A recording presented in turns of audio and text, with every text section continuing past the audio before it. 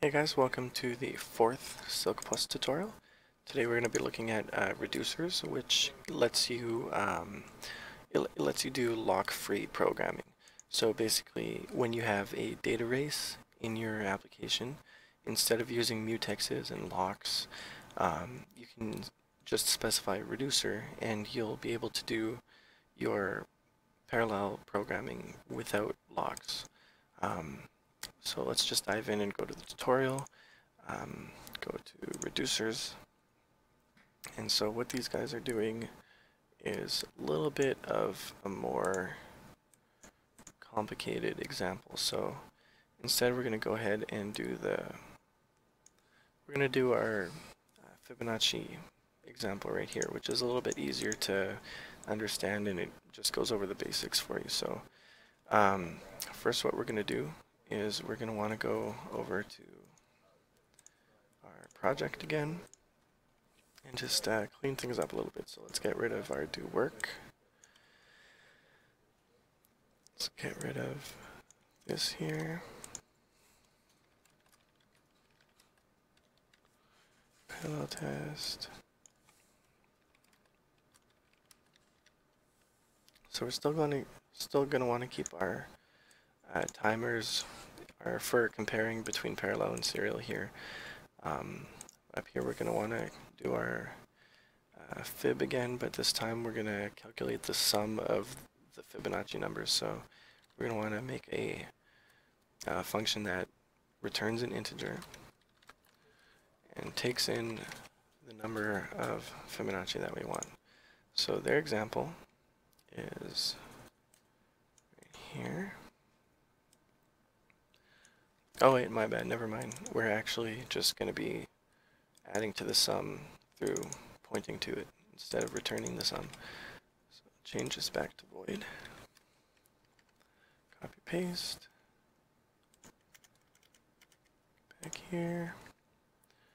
Okay, so basically we are doing the same stuff. So except we're going to have a reducer. So the way that this works is that it's like, for example, if you just had int sum equals 0, and then you just added the sum in here, and you did this in parallel, you would have a data race. And that means that your result that will be in sum, once you're done running this, for whatever your n is, if you're doing this in parallel, it's going to give you an inaccurate result. Sometimes it might be correct, but most of the time it's not going to be correct. So what you're going to want to do is use a reducer, which will allow you to avoid doing mutexes and locks and everything, so that you can keep your code nice and clean. Because the way around this, without reducers, the way around this is you would have a lock, and it would be like sum mutex, and then that would be a blocking call, which will wait until another thread is done adding to the sum for this guy to add the sum. So that basically, it gives you a lot of overhead, and it kind of makes your parallel code inefficient if you have to use locks. So what reducers, what their purpose is to allow you to do lock-free programming, and it still does it in a nice and quick fashion. So we're going to specify a reducer, and basically it's the same concept of having an integer, and you initialize it to 0. So you could make this a double. You could basically make it any primitive value type that you can add things. So we're just going to keep it as an int, and we're going to start it off as 0. And this guy is going to be fib sum. And then that's pretty much it. And at the end, once you're done doing this, we're going to go, I think the example before used something like 39. So our parallel test is going to be fib n. and then we're going to want to grab the value of our sum. Now, the different types of reducers that you can use, there's op-add, which allows you to add things, so that's why we're doing a sum. But if you go over to the Cilk tutorial, you're also going to have append, prepend for lists. You can get the minimum or the maximum value or index for a set of values. There's bitwise operations, string operations, and there's file stream operations. These are a little bit more complicated, so that's why we're just going to go with op-add right now. You can actually write your own reducers, but that requires a little bit more how-to, and you need to be able to know what you're doing in order to do that. So you could pretty much write an op-subtract reducer or an op-multiply reducer, and it'll allow you to, again, do the same lock-free programming that you normally would do with the built-in reducers. So we're going to go ahead and find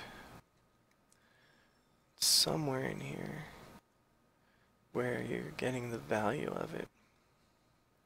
If we go over to the example file it gives us, it's using, we also have to include in our project op-add here. Op-add. I think it's op-add. Let's just check. Reducer, op-add. There we go.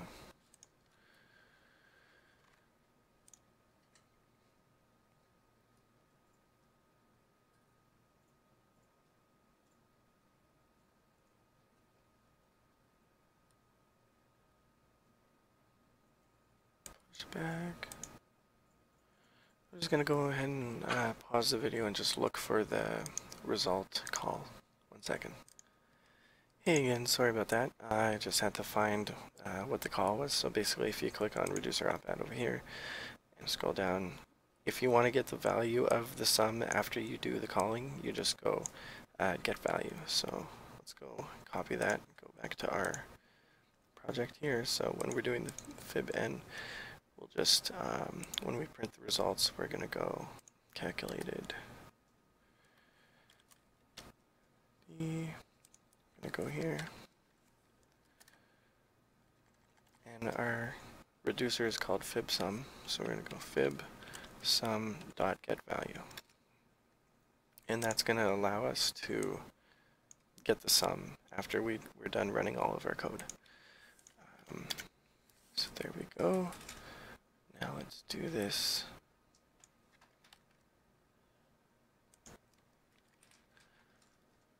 We actually don't need to, we don't really need to do a serial test. We just want to make sure, we just want to see and make sure that it works, basically. So go ahead and run that. You'll notice that our threads are all going at 100%, or our CPUs. And there we go. So calculated that Fibonacci sum in 2.3 seconds.